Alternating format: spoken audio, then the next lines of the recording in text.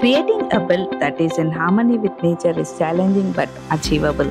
As a company, we have turned our gaze to Mother Earth. Our drip irrigation projects in the water segment regenerate the soil while ensuring intelligent water management. The highways of connectivity can dramatically alter landscapes and impact wildlife. For us, every life matters, and we provide safe passages for animals both great and small by creating animal overpasses, part of Samruddhi Mahamarg in Maharashtra, and the numerous culverts under roads allowing safe passage for smaller animals. The fish ladder in the Polavaram project, Andhra Pradesh, giving safe passage to the fishes in the river Godavari.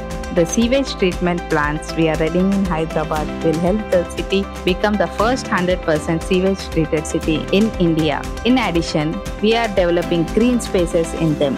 Our bills ensure minimal habitat fragmentation and alteration. Visible in the Lambadug hydroelectric run of the river project in Himachal Pradesh by avoiding building massive structures. To protect the forests in Himachal Pradesh and Andhra Pradesh, we choose sustainable transportation, a ropeway in the Lambadug and Ratley hydropower project, and barges for the Veligonda drinking water project. Our other hydropower projects in Jammu and Kashmir, Andhra Pradesh, Uttarakhand and Himachal Pradesh will bring clean energy soon to the homes of thousands of Indians.